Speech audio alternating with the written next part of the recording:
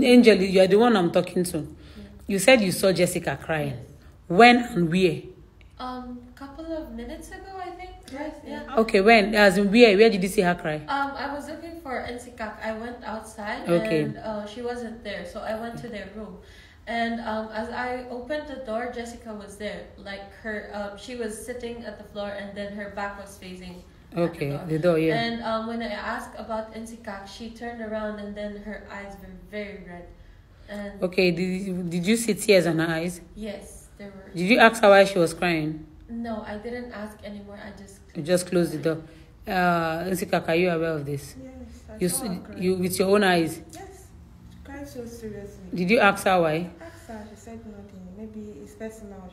She said I don't nothing. want to share. Okay, so that's why both of you came to me. Yes. To do what, Kwana, about it? Because Mom Angela, I believe that you're the one who's like in the proper place to talk to her. Yes. And also help about her, it. yes. Yeah, to help her out. Yes. Okay, the thing is, let me tell you guys something. I don't know if it has happened to both of you before. Sometimes in life, you think about something, maybe from the past, you get this trigger from the past, like the past thoughts, things that has happened to you in the past, or you're just in a very good place and it is overwhelming.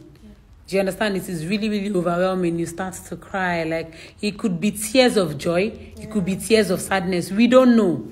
Do you understand? But it is good sometimes. Sometimes tears can be very, very satisfying. It can be relieving. Do you understand? So let her be. Don't talk to her about it. Don't ask her why she was crying. Don't ask her what's going on. Just treat her like you didn't even notice she was crying.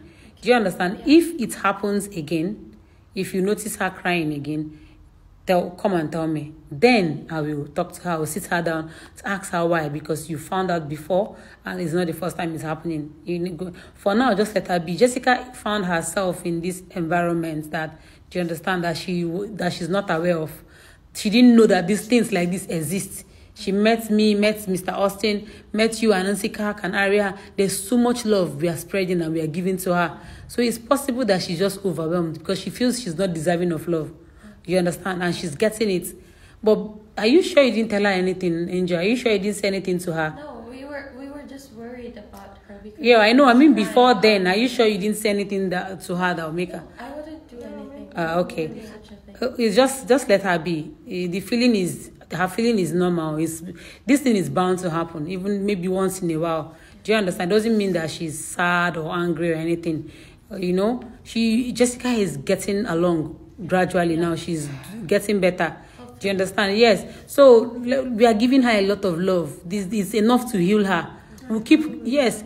No, she will. We keep doing our best. You can see that she's a bit freer now, unlike when she newly came. Yes. We are getting there. I know deep down in my heart that it's nothing. I've helped people with bigger issues than Jessica, and they got better. So we'll do it. Let her be, okay? You can go.